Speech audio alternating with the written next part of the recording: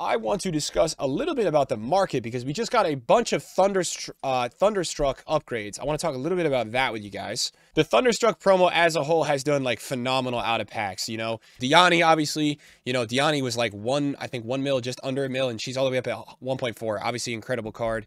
But yeah, even some of the lower tier cards are up so much, like Hemp. And when I packed her, she was like 190k, and she's up to 300k. So I may actually sell her, but live cards always rule. If there's anything you can learn from what's happened here, like live cards will literally always go up no matter what. Upgrades are just OP. Casillas has gone from 200 to 400k. So the rises on these cards are absolutely crazy. And do I think they stop? They probably don't. A lot of them just got upgrades today. So I think people who are investing and stuff will probably sell.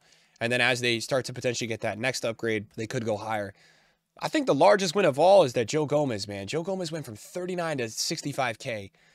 Just crazy. But these cards, look, there's more upgrades potentially, so watch out for these guys, man. Bremer went up a ton. Jesus went up. Fakir. If you were looking at Ansu Fati, this guy was under 400k. He was like 350 at some point. I mean, he's all the way up at, what is he, 550? Look how rare Fati is, bro.